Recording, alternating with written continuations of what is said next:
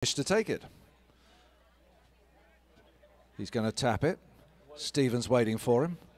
Now he's going to open it up. He's gone wide again with it, and it's going to run well wide. I don't know what's going on with Hamish. He's just not firing. So it's going to be hit into England. A minute 20 seconds of this fourth chukker.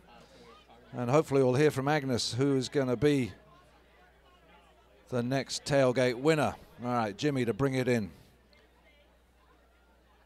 Taps it, looks up, tries to find a man. Man, he is hitting the ball beautifully today. Just the relaxed timing of the swing. Hamish tries to take out Russell Tyre. Russell does well, though. Hamish is still on it. Hamish, what's he going to do? He's going to try and turn it. I think he's losing confidence in the rest of his teammates to get onto his backhands. Now he's turning it. He's got Dan coming around in front of him now. Hamish might unload one to Dan. It's up the field for Dan. Michelle making a move across to it. Michelle should have concentrated on Jimmy Wood and got him out of the way. Now Jimmy's just going to come onto this. Look at this beautiful play by Jimmy Wood. Unfortunately for the USA, it bounces over the boards.